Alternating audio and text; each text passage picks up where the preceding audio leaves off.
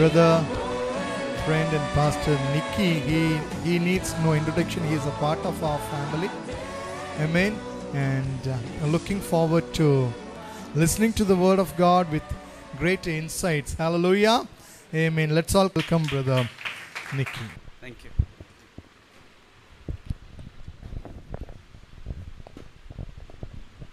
Shalom Alaikum. I have greeted you exactly the way that the Lord Jesus would have greeted all of his disciples. Peace be with you. Amen. I want to start with one verse from the Gospel of Luke, chapter 12 and verse 1.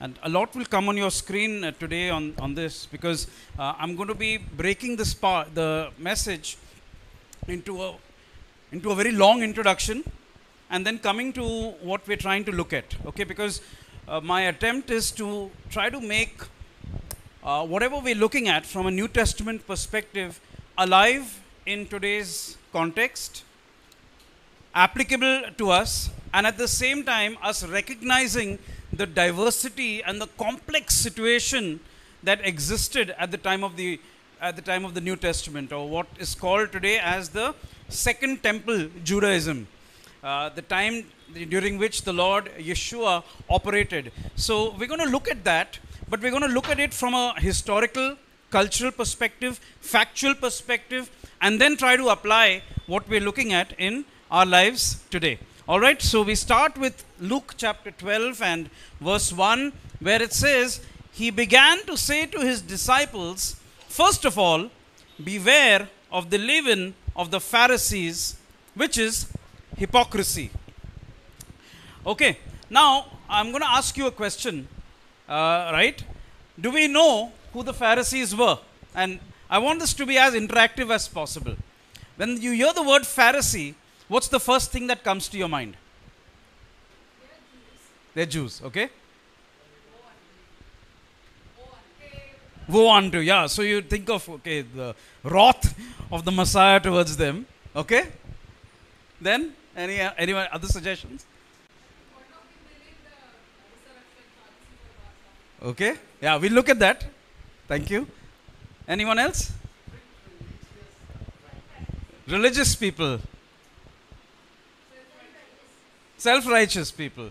Yeah, good answers. Okay, we'll see some of the call-outs that I put over there, because as I've asked other friends and other pastors as well, I've got good inputs from people. Okay, so bad people, someone would say. Some would say that they were frauds.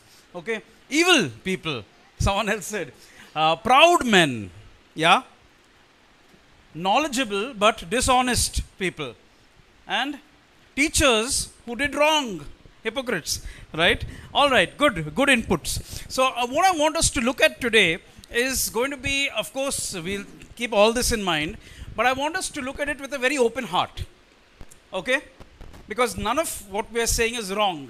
At the same time, there's also the other side of it. So we're going to look at it from a very open heart this morning, and at the same time, look at the complex situation that existed when YESHUA, the Messiah, came. So, yeah, of course, if you look at the expressions on the faces that are depicted in any movie, you look at The Chosen, or you look at the Jesus film, or you look at any other movies about the Lord and about the Gospels, you'll always find the Pharisees depicted as these very angry, kind of serious guys who had such long faces that somebody said this once, that, you know, the Pharisees and the Sadducees, they were sad because sad, you see.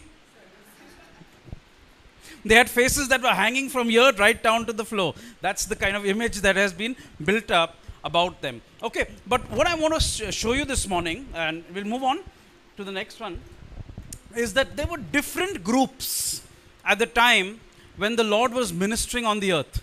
Different groups. There were not only Pharisees, there were not only Sadducees, but as I'm going to show you, there are many more groups as well. And the way that we can understand it is in today's Christian environment, there are not only Anglicans, there are not only Methodists, there are not only Pentecostals, there are not only Charismatics, there are not only Nazarenes, there are not only Brethrens, there are not only Baptists, there are not only Presbyterians, but there are so many denominations. Somebody has said that there are more than 44,000 Protestant denominations.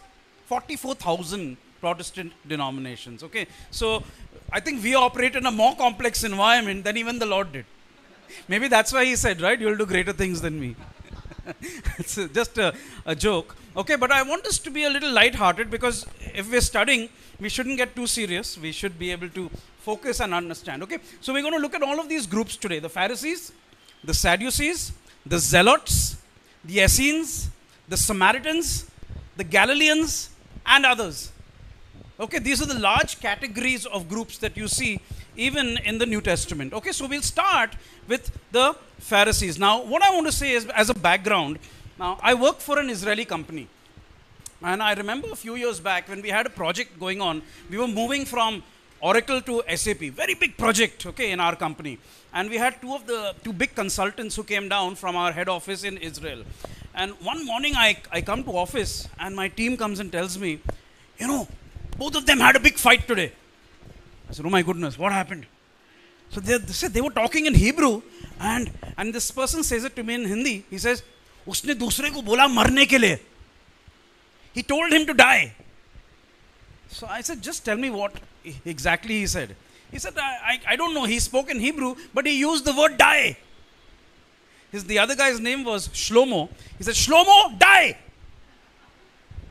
So I started laughing. I told him, buddy, die doesn't mean marna. They're talking in Hebrew. When you say die in Hebrew, you're saying, enough. No more argument. Stop it. You know, so I'm trying to say there's a perspective. On one perspective, I'm thinking, hey, you said to die. You told him to marne ke liye. But here he's saying enough. It's like the word, the name, Shaddai.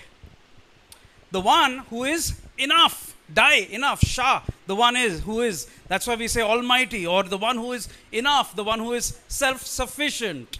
Right? So, this brought to light the manner in which Jewish people work.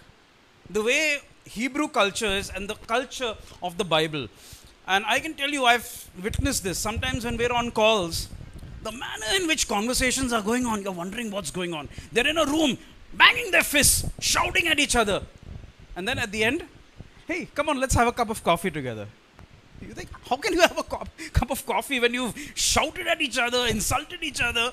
And what I came to learn over a period of time is that the Hebrew mindset is a mindset that encourages dialogue, encourages discussion, encourages even argument. And if you don't argue, you're not adding value into a conversation. You're just sitting there like a dummy. You know? So, and then I started to also look back at some of the historical documents. And there is a document, there is a big volume called the Talmud in Jewish literature, which is basically an explanation, or you can say Bible studies on various scriptures. And in the Talmud, you will see one rabbi said this, the other rabbi said that, and then they both had an argument with each other, and finally they arrived at some conclusion. So the mindset is that unless you argue, unless you talk, unless you discuss, you're never going to reach the right conclusion. The only framework is that you do it in a respectful manner. You recognize that I have elderly people, you recognize I have people who are probably superior in terms of education, in terms of knowledge, in terms of experience. You don't insult them, but in a respectful manner, you talk, you dialogue, you discuss, and then you arrive at the best conclusion, because unless you do that, you can't reach the best conclusion. Otherwise, we become kind of like an autocratic society, which is very Western in thinking. It's like, you know, we've come up as Indians, we've come up a lot under the British system, which is very hierarchical in nature. You address your next in command as sir, madam, most of us. Okay, that's how it is. Whereas in Hebrew society, that's not the way they think. They think, okay, you have superiors, but you can still add value by talking to them. You can still add value by arguing, by discussing, by bringing your thoughts to the table, because that's why you're here. And that is the environment in which the New Testament is written. So when we look at it from the way we are educated in terms of the British way of education, we think, oh my goodness, Jesus is shouting at the Pharisees. He really disliked them. When you look at it from a Hebrew culture perspective, it's all happening within one family. As sister said, they were Jews. So, you look at the environment in which some of these conversations happen. They're sitting and talking. They're eating food together. In one occasion, they're sitting and eating food together, and they talk about washing of hands. Right? They were disagreeing on the way hand washing should happen. So to which the Lord replied, hey, what goes in doesn't make you unclean, but what comes out makes you unclean. The context was not about eating pork or eating shellfish. The context was, if you eat with dirty hands, do you become unclean? That was the context of the whole conversation. We need to understand that. Because if we misunderstand it, then we put an entirely different meaning to the text that was actually over there and meant to be there by the writer of the gospel. All right, so now let's look at the Pharisees. First of all, the Pharisees were divided into two schools. One is called the school of Hillel, and the other was called the school of Shammai. These were the two prominent rabbis. If you would say it in today's world, you would say, I've gone to a Pentecostal Bible college, and the other says, I've gone to a Baptist Bible college. All right, it was two different schools of thoughts. But are the Pentecostals and the Baptists like not Christians? Both Christians. Have different points of view, have different ways to address the same text in the Bible. I'm telling you, the way the Baptists or the Brethrens would look at Acts chapter 2 and the speaking of tongues will be absolutely different from the way Pentecostals look at it, right, Pastor Ezra? Absolutely different. The same text, but they're looking at it in two different ways. And in the same way, the school of Hillel and the school of Shammai would look at the same text from the Old Testament scriptures and interpret it in two totally different ways.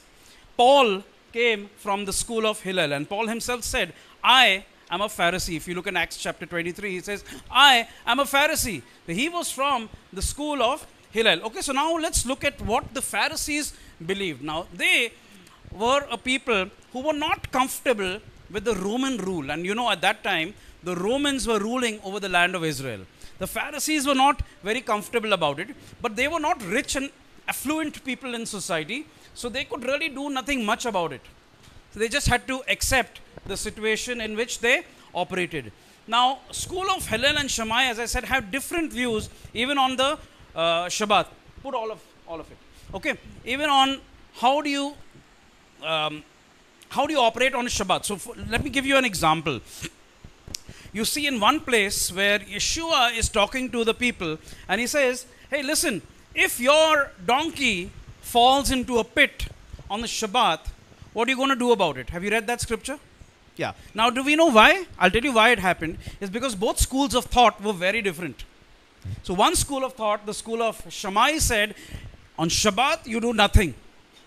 You wait till Sunday morning, because Sunday is the first day of the week, not the Sabbath. Okay. So you wait till Sunday morning, and then you take the donkey out of the pit.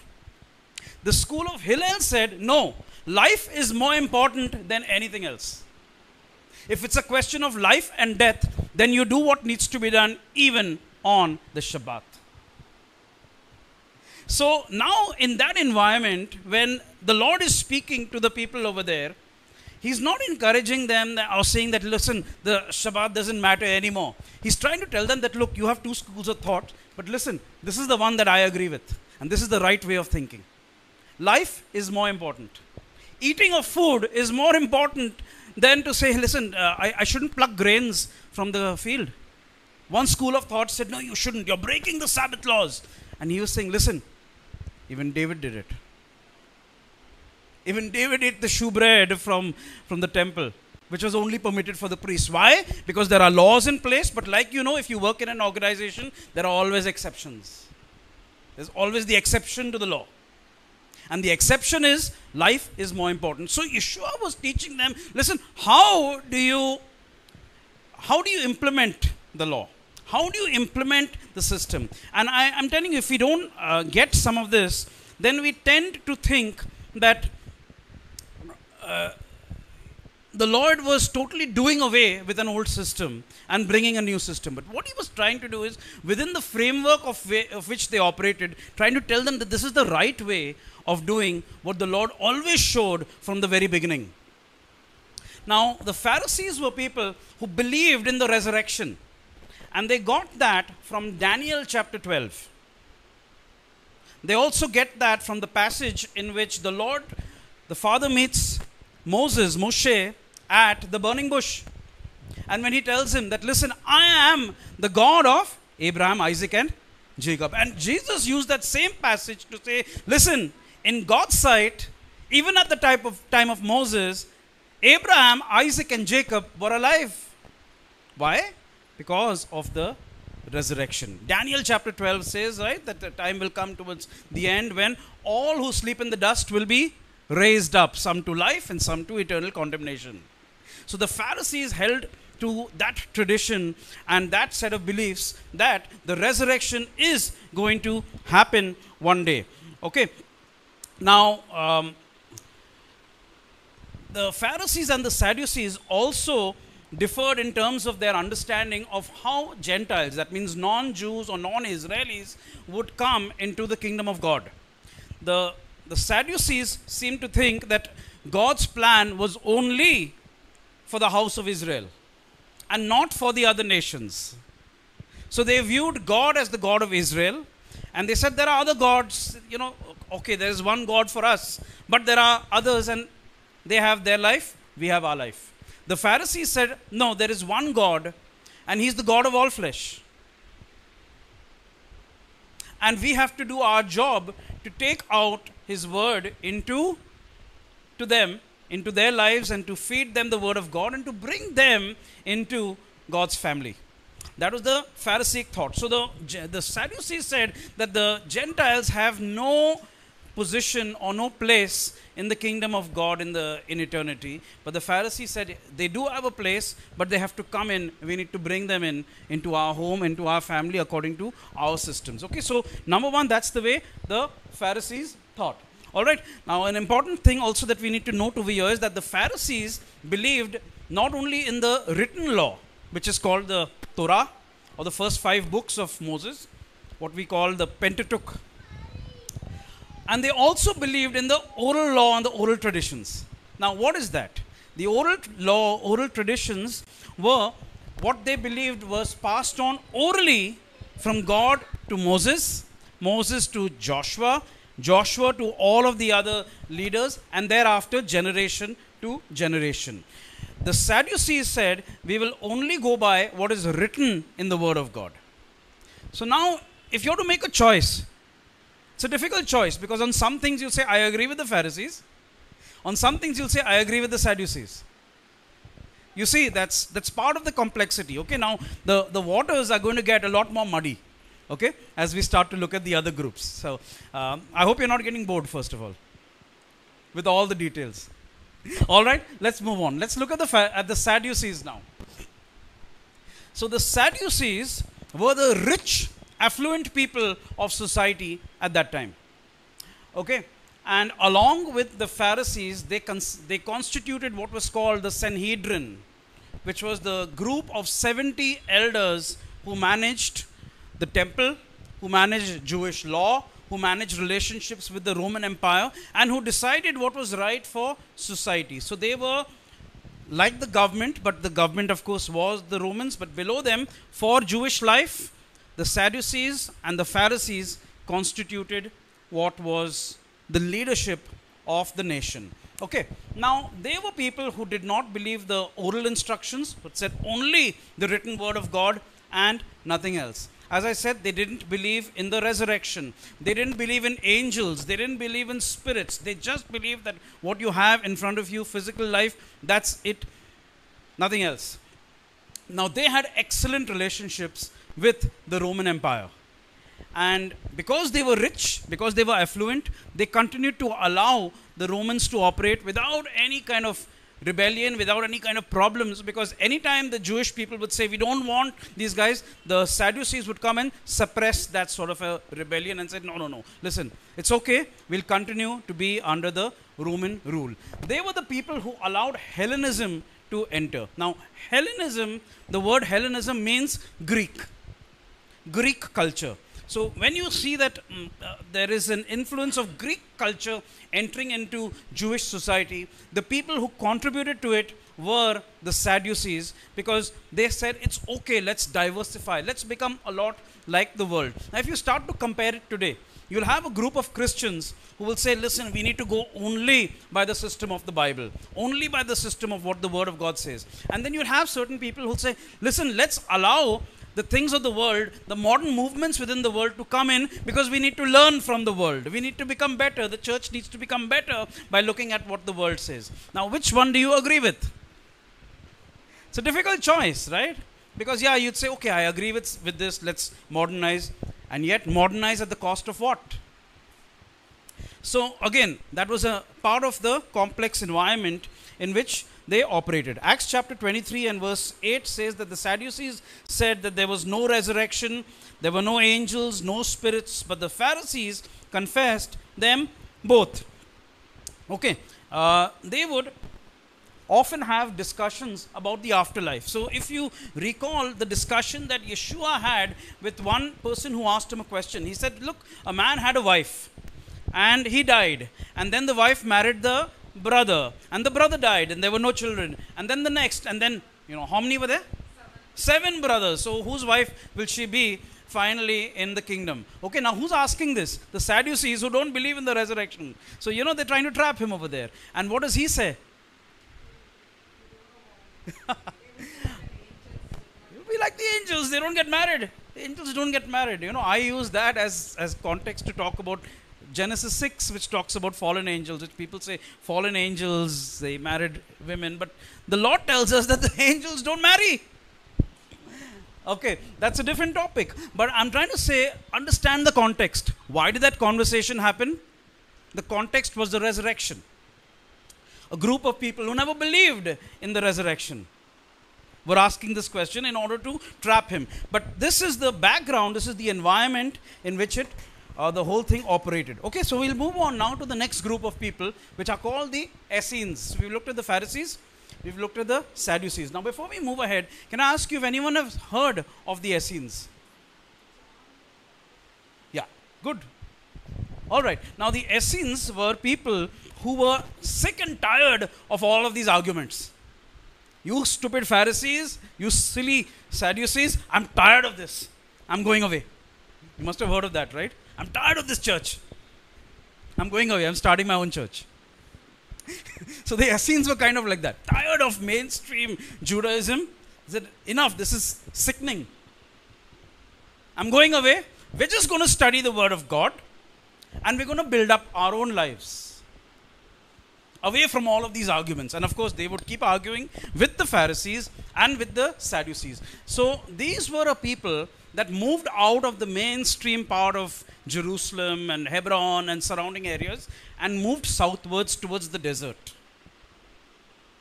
Okay, and in fact, if you look at today's map, there's an area called Qumran, Qumran, Qumran, okay, and this is where they basically lived. And they established a community of their home. There's a lot of archaeology that has been done that has discovered the areas where the Essenes lived. They had very strict dietary laws. Very strict. And when the Bible tells us, and this is why I find it very interesting to look at some of these small details. It says that, do you know on what John lived? Right? Like sister said, John the Baptist. Locust and? I mean, can you imagine catching a locust, dipping it in honey and eating it crunch, crunch, crunch?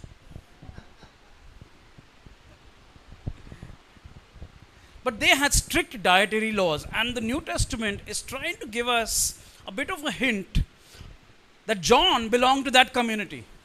Although he was the son of a priest, probably from the Pharisaic line, not the Sadducee line, though he could have been, because the priests were also, some were Sadducees, some were Pharisees, we don't know. But definitely it seems very likely that he went and lived along with the Essenes. Now the Essenes believed that they were the people who were to prepare the way for the Lord. This was their teaching. Among their top leader said, listen, the role of our community is to prepare the way for the Messiah to come. That's the background in which John comes and says, listen, I'm the guy. Not my entire community. I'm the one selected to prepare the way for the Lord. You see, there's a background. I'm trying to build up that background to each of these statements in the New Testament so that we understand the large, complex environment in which all of this was operating. Now, these were scholars. The Essenes were all scholars because they were people who were studying the Word of God. They didn't waste time in too much of discussion and too much of talking with the government and talking with these people, that people. They said, we'll invest our time in studying the Word of God. And they said, let us start to prepare copies, because at that time there was no printing press. Everyone had to write the scriptures. Each one had to be written. There was a way in which everything could be written. There was a particular format in which it was to be done. And these people spent years and years to prepare scrolls, copies of the Word of God. In the year 1947, a discovery was made in these Qumran caves, which is called as the Dead Sea Scrolls. Have you heard about the Dead Sea Scrolls? Okay. The Dead Sea Scrolls were written by this community. Today, they are considered the most authentic biblical manuscripts that are available. Today, if somebody comes and asks you, how do you know that your Bible is true? I mean, what are we going to say? Zondovan printed it, so I know it's true.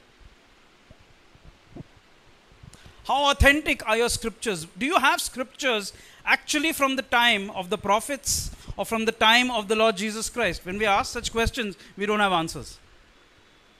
And typically a lot of Muslims will come and ask these questions to confuse us.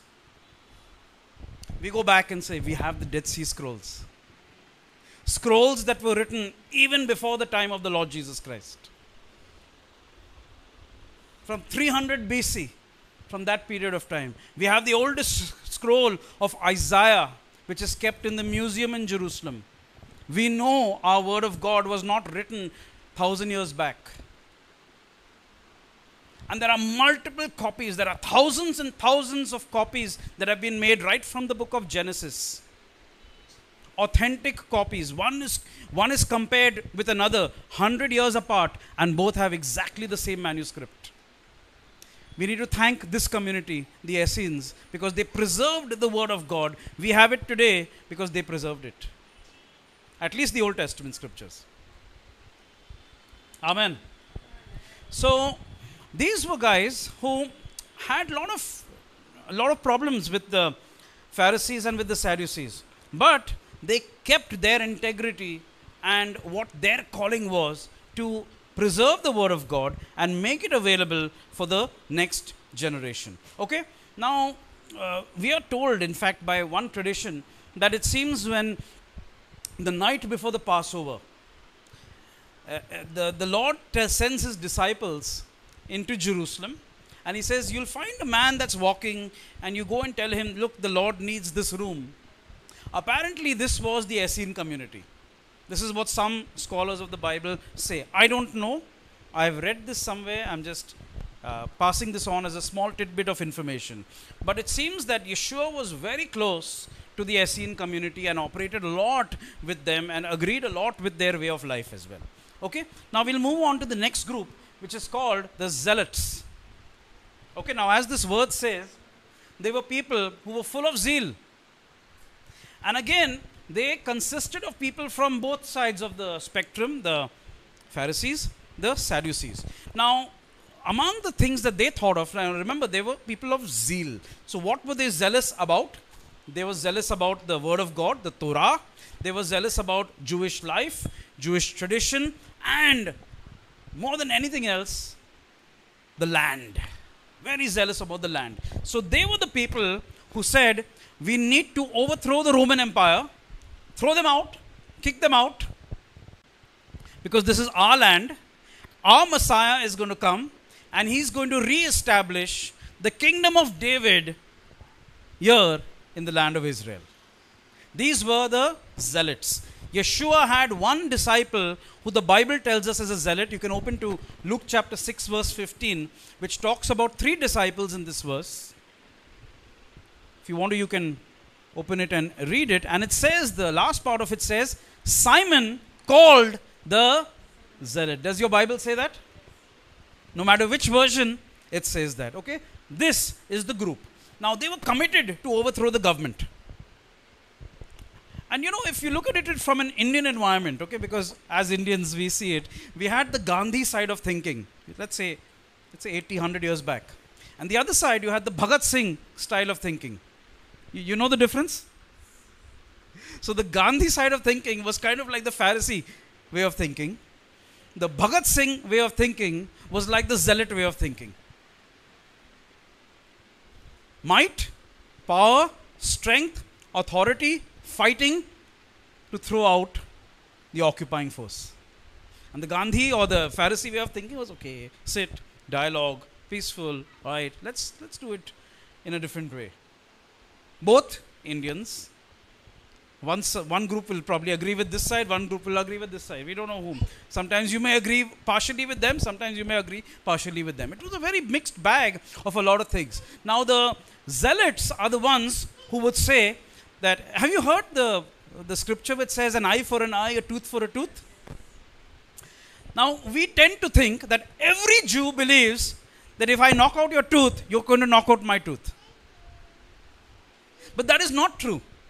It is only the zealots and part of the Sadducees who thought like that. The Pharisaic interpretation was completely different. They said you need to give the value of the tooth or the value of the hand. So let's say you break my hand. Okay. Let's say Pastor Nitin breaks my hand. I hope he doesn't do that.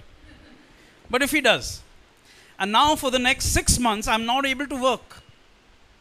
The zealots would say, hey, he broke your hand, now you break his hand. Hand for a hand, a tooth for a tooth, a life for a life. The Pharisees would say, no, this is not adding value to anybody.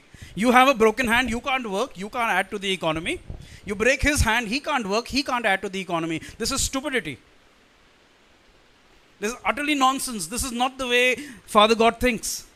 So they said the way Father God thinks is that he broke your hand, you can't work for 6 months. What's the value of your salary for 6 months? He pays that to you. A hand for a hand. You find this interesting?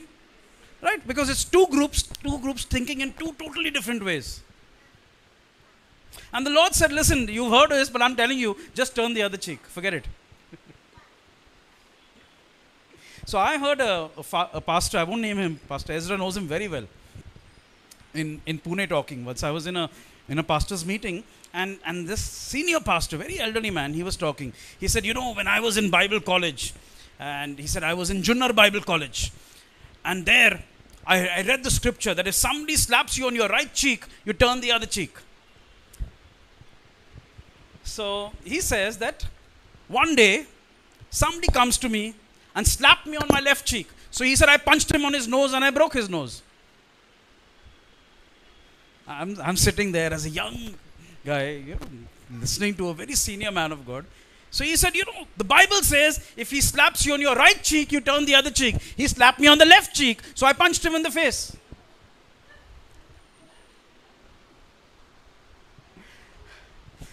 So you see, that's how we interpret the word of God.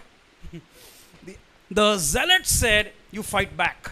The Pharisees said, you discuss. You put a financial, you decide what's the financial value of the damage that has been done.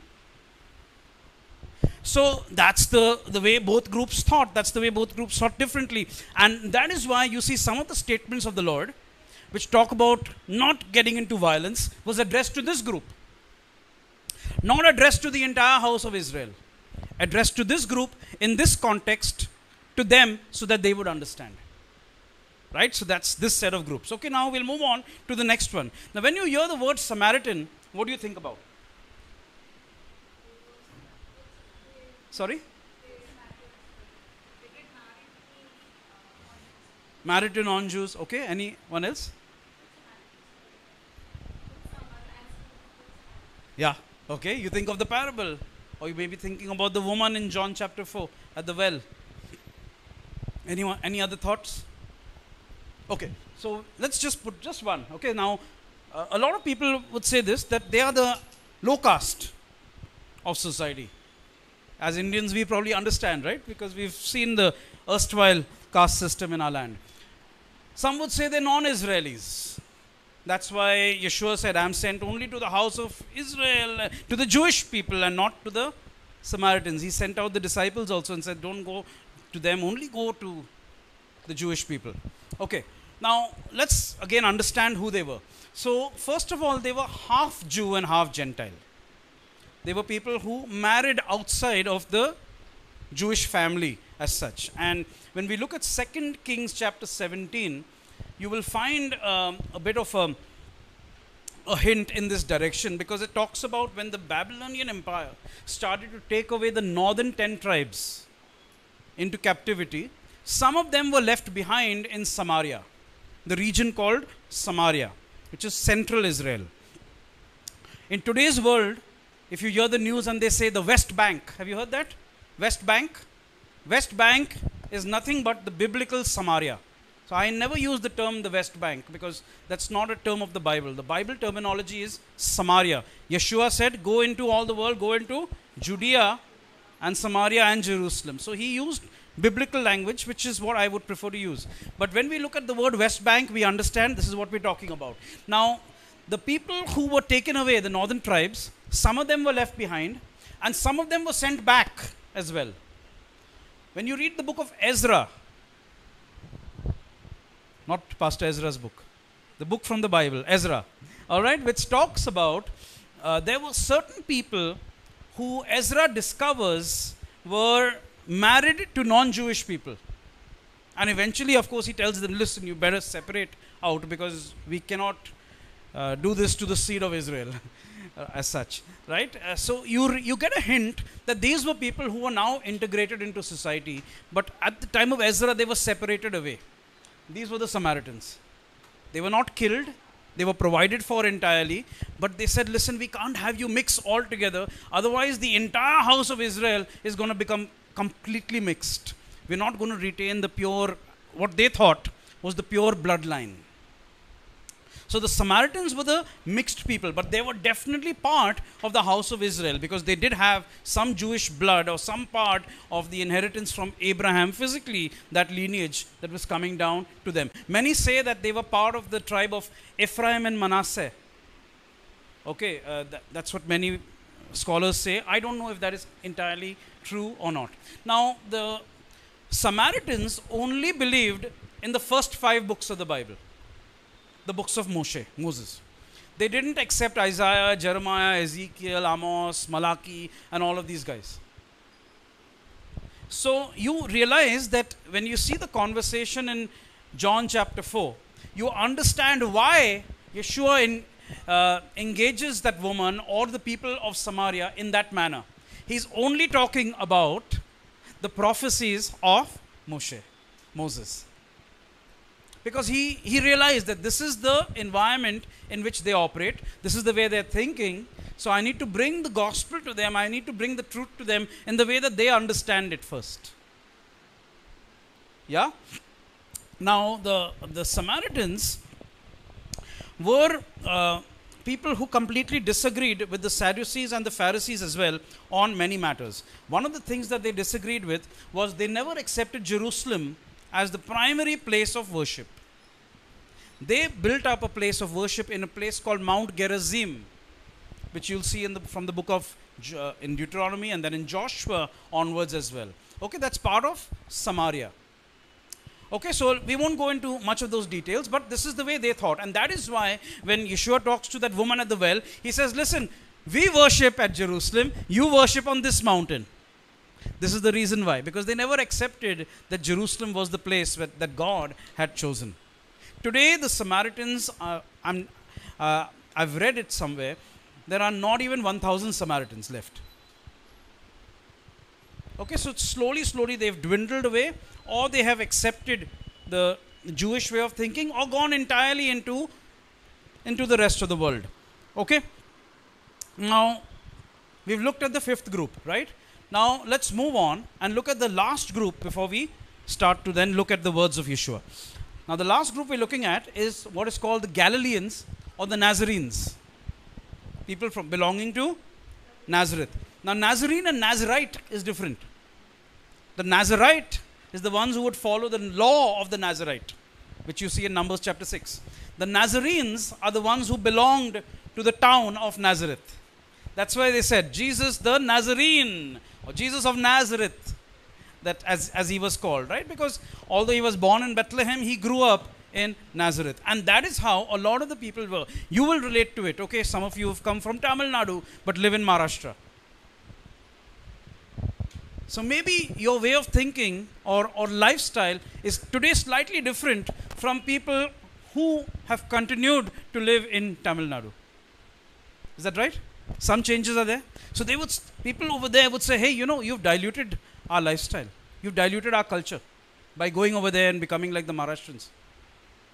That's the way the Judeans or the people from Jerusalem looked upon these Jews or these Pharisees who had gone and were living in the Galilee. They said, you've diluted everything that God has given to us. You've become like the northerners. That's not the way it's meant to be. So they would have arguments and discussions on such matters.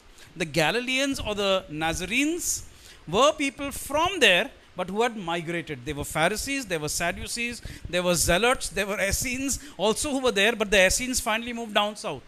But they were all a mixed, community that were over there. Now, the Jesus movement of the New Testament started from here. And if you recall, at the time of his birth, where did Joseph and Mary go for his birth? To Judea.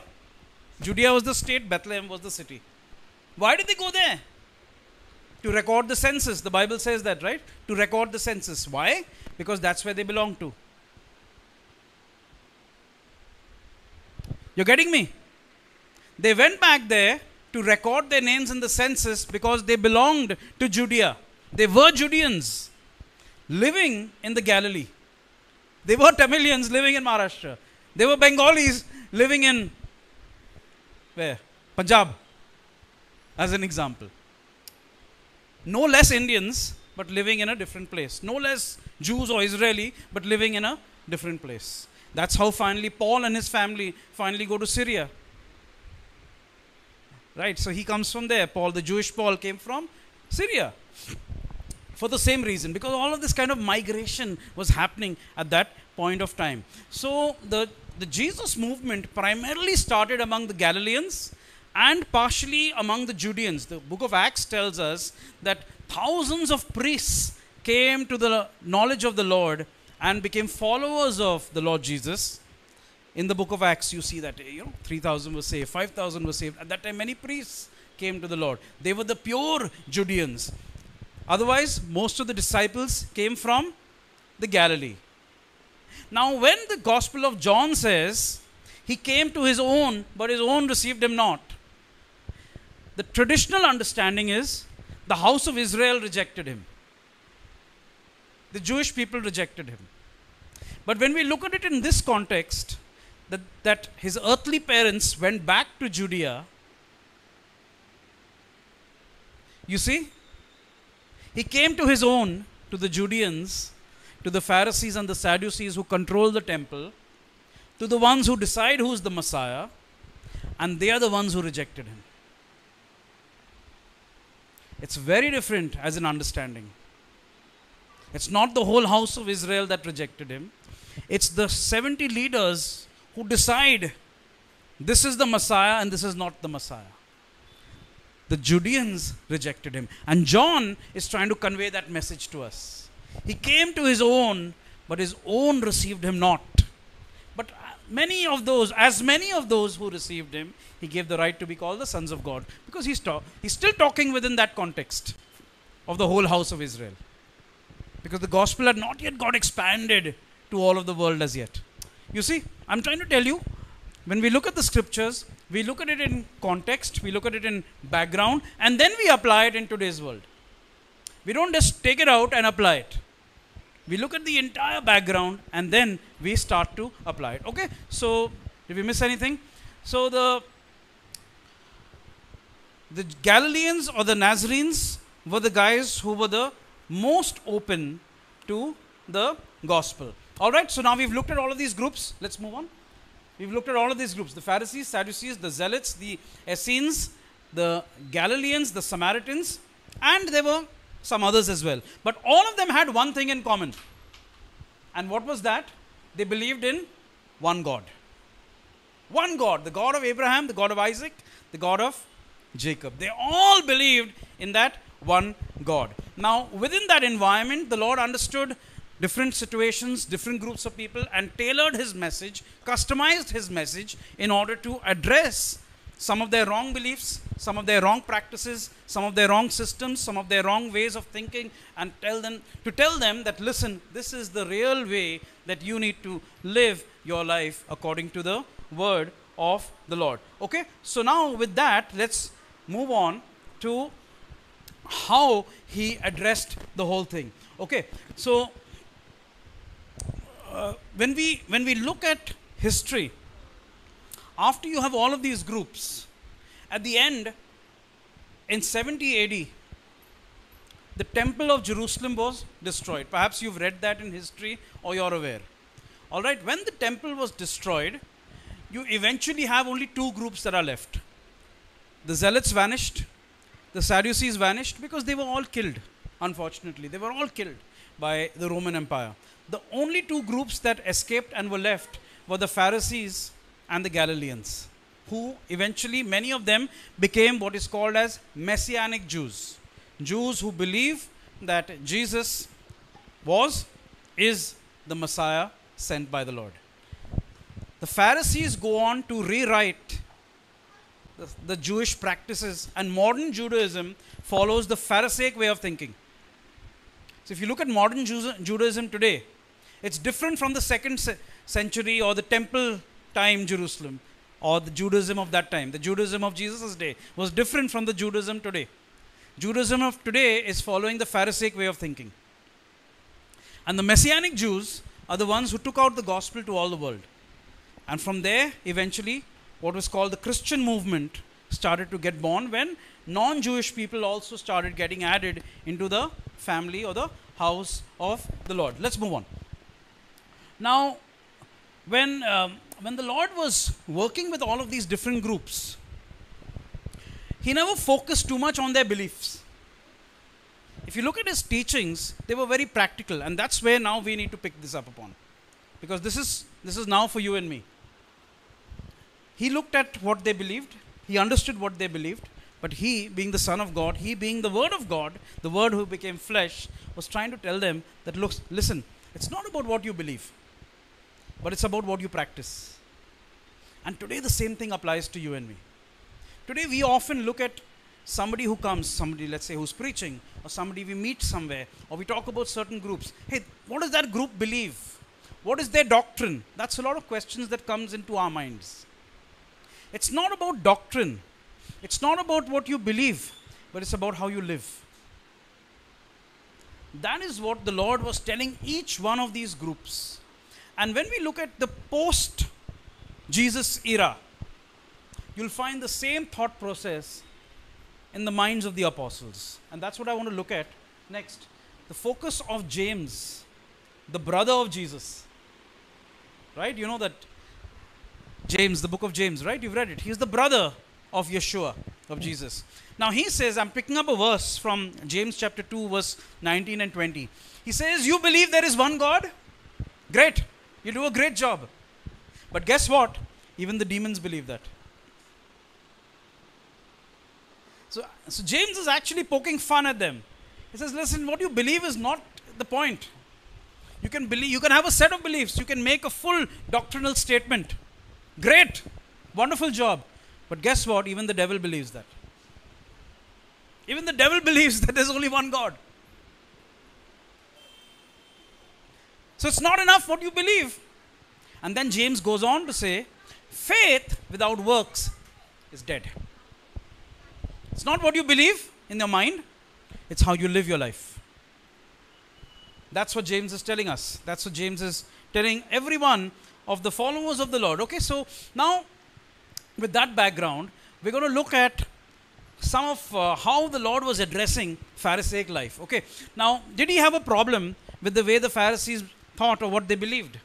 Not really, not as such, because when you look at Matthew chapter 23, verses 1 to 3, we'll look at that verse, Matthew 23, verses 1 to 3, the Lord says, as he's speaking to the multitudes, he says, listen, that the Pharisees, they sit in the seat of Moses. Therefore, Whatever they tell you to do, observe it. Listen to them. They're okay. Their teaching's okay. But don't do as they do. Now this is where the rubber hits the road. This is for us. Think of it in modern times. The preacher's doctrine is good. The group is great. Their statement of faith is fantastic. But the Lord is saying, listen, you can listen to everything they say, but don't do as they do. Look at their lives. We have a lot of great preachers on YouTube. A lot of things you can do, throughout the week, looking at this preacher, that preacher. But the Lord is saying, it's okay. But don't practice how they live. Because how they live is a problem. And that may not be true for everybody. But the focus, I'm trying to say, go behind the message. Behind the message, what lies behind those words is the Lord is saying, lifestyle is most important. When you look at a leader, lifestyle is most important. What does his or her or the entire family's life speak to you? And similarly, what about my lifestyle? When the world looks at me, is it about what I believe? Do I believe that in the gift of tongues? Do I believe in this doctrine and that doctrine? Or is it my life which is fruitful? What matters more? James is saying that. The Lord is saying that over here as well. That our lifestyle matters more than anything else. The Pharisees, he went on to say, the Pharisees, they love the seats of honor. They love to be called in the front. They love to sit on the stage. They love to receive a garland. They love to have the shawls put on them. They love all of these things. Don't be like them, the Lord is saying. Listen, don't chase after these things. And that's the lesson for us. Pharisees were great. They had a great list of beliefs. Great way they would go and they would pray. They were very religious. Very good in all that. They were not the bad guys. The badness was that many of them were hypocrites.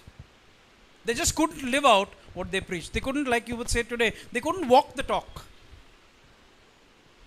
A lot of people are disillusioned today because we are not able to walk the talk. We have all the good things to say. We have all the right lectures to give people. But we're not able to live it ourselves. And the Lord's focus is not about belief, not about what you think, not about what you write down as the right way of life, but the way in which we live our lives. That's the most important thing. People look at our lives, people don't look at our fancy words. When you're in college, when you're in a place of work, when you're walking on the road, people are looking at that. I can put big Jesus stickers on my car and break every signal and have the entire Hindu world laugh at me. And who are they laughing at finally? At him. And I'll justify it that, I told Pastor Ezra I'm coming, I have to be on time. So I break signals. It's okay, I have not murdered anybody. Lifestyle. If the integrity doesn't start from my life, and show in the small things, how can I be trusted with the big things? And that's what Jesus said, right? If you're faithful with the small things, then I can give you bigger things. If you're not even faithful with the small things, forget about it. Even what you have will be taken away. It's all about lifestyle. Move on, buddy. So, this is the seat of Moses, okay? Just for you to understand. In every synagogue, they would have what is called a seat of Moses. The most prominent elder would come and sit on that seat, and then what he would teach from there would be kind of, considered the direction of the Lord. And the Catholic Church has picked up on that. Anyone's from a Catholic background? Anyone who's been an ex-Catholic? Anyone who's seen the way the Pope operates? He sits under what is called a canopy. You've seen that? If you've ever seen when he's addressing public, if he sits under that canopy, they've taken it exactly from here, the seat of Moses. If you're under that canopy, what you declare is a dictum that's come from God. Because they say he is the vicar of Christ. God's representative on the earth. Okay, so I'm just saying they picked it up from this mindset. So Jesus talks about it. He says that, look, listen, the Pharisees, they love to sit in the seat of Moses. So his problem was not with their teaching. Of course, he said certain places, he said, you've added to the word of God.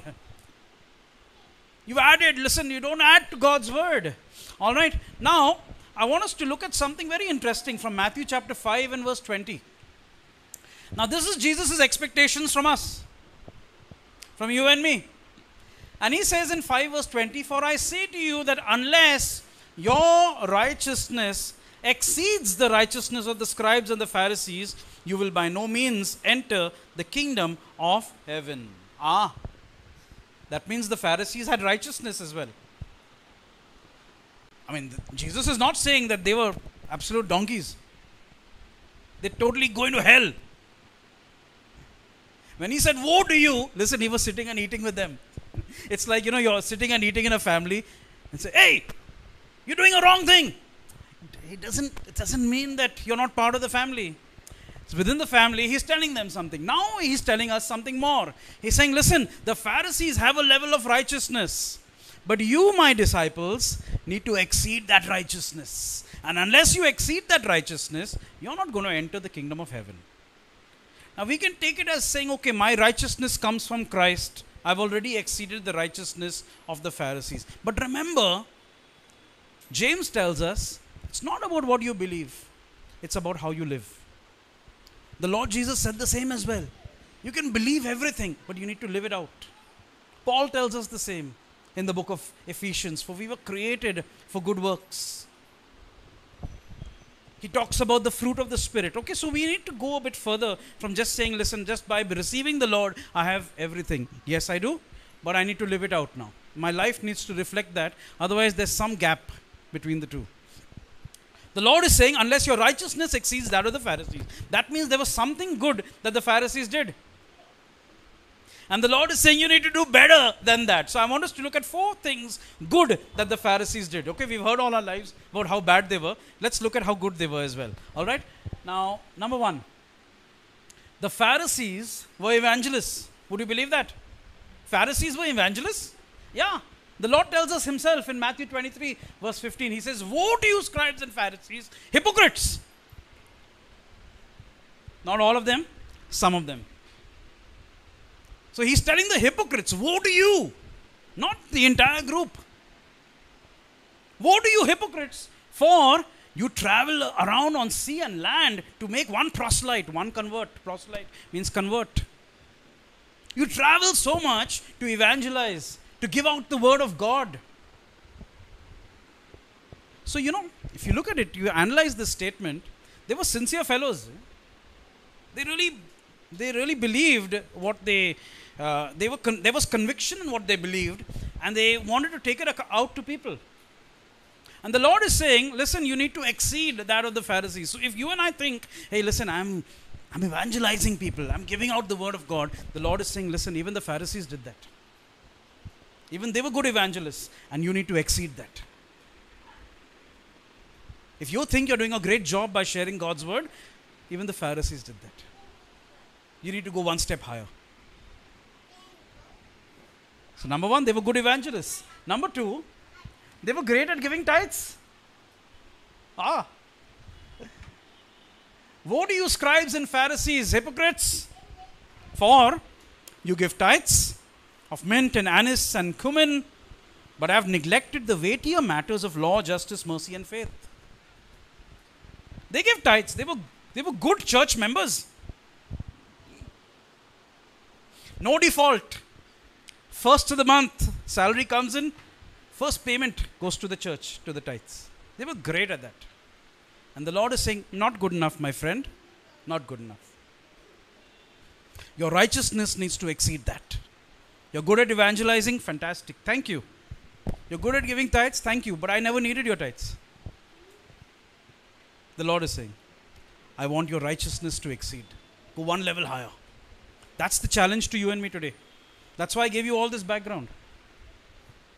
Because we, you, me, all of us, I'm not lecturing you. It starts with me. It starts with my home. We need to exceed that of the Pharisees. Number 3, the Pharisees did a lot of Bible study. John chapter 5 verse 39, he says, you search the scriptures for eternal life, and they speak about me. So it means that he's addressing people who are searching the scriptures. These were not people who were just living a casual life. These were people who were meeting together for Bible study. They were talking about the Word of God. They were not just watching some Greek entertainment somewhere, watching some sports or some wrong things. They were meeting for Bible study. And the Lord is telling us, I want you to exceed their righteousness. You're good at evangelism? Wonderful. You're paying tithes? Very good. You're meeting for Bible study? Fantastic. But you need to go one step higher. And then the fourth point that they were good at is they were good at showing a nice image to others. All is well, brother. How are you today? I'm blessed. Everything's good. What's happening inside? We don't know. Maybe there's that problem, but all is good. Pastor, all is well. Thank you. I'm blessed by the Lord. So the Pharisees were good at showing what was good on the outside, but the Lord said, listen, what matters is what's inside. What's inside the heart is what matters.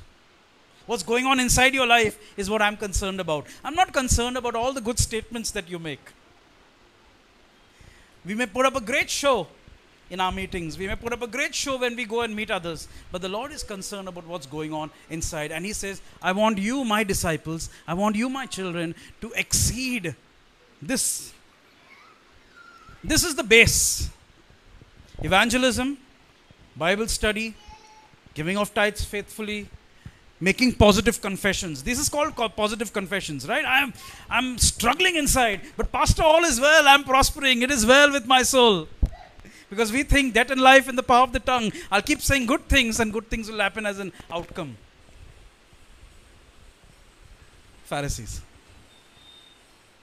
That's all. Hypocrites. Dishonest. You know, somebody was talking to me and he was going through a lot of struggle in terms of a relationship that they had with his family and the church family, the pastor and some of the leaders. And he said, listen, you know, they have great expectations of me and my family. And I have no problem with the expectations, he told me. He said, because what they're saying is right. It's as per the word of God.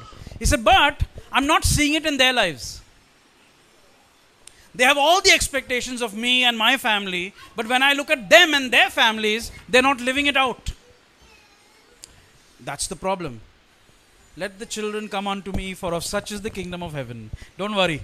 Let them play. Sister Tina, no problem. I'm not disturbed. It's their house. It's the house of the Lord.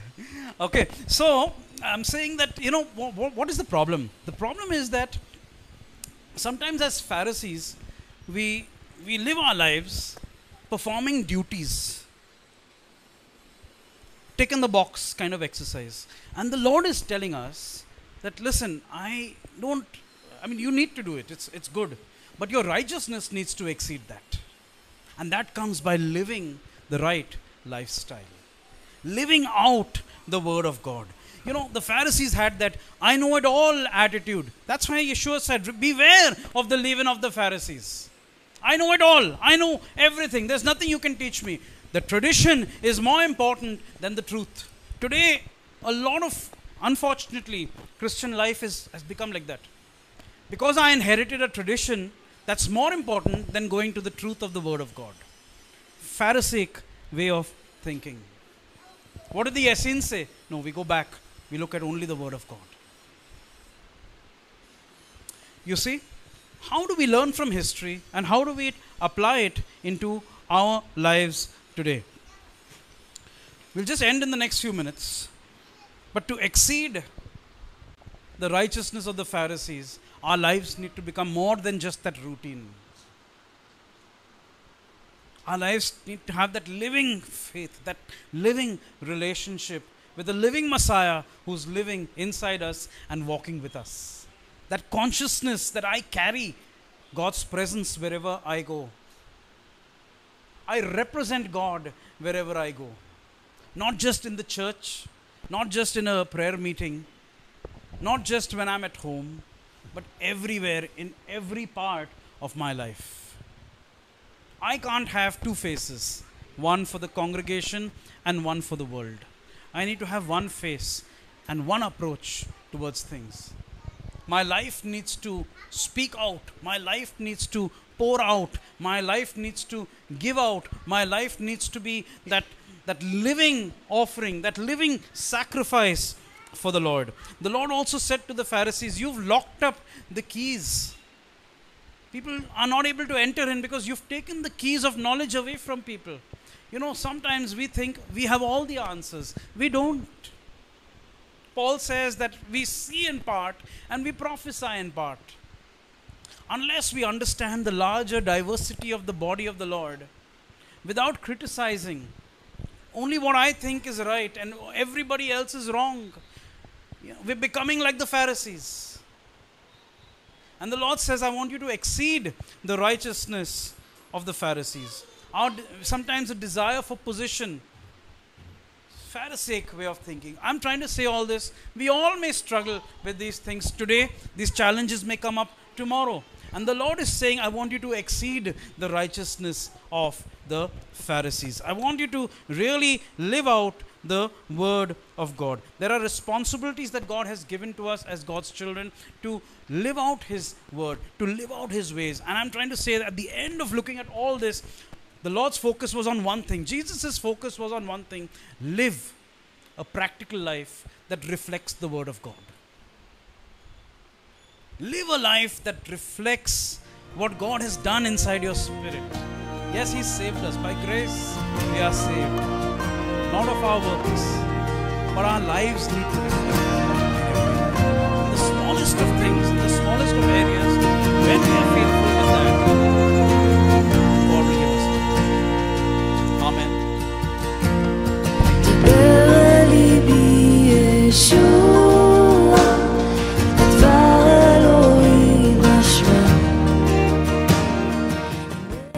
Shalom, and thank you for watching this video.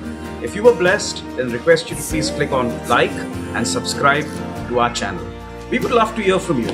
You may please contact us on the numbers that are mentioned on your screen below. And if you would like to listen to more of our videos and teachings, then you may please click over here, over here, over here, and over here. Thank you, God bless you, and Shalom.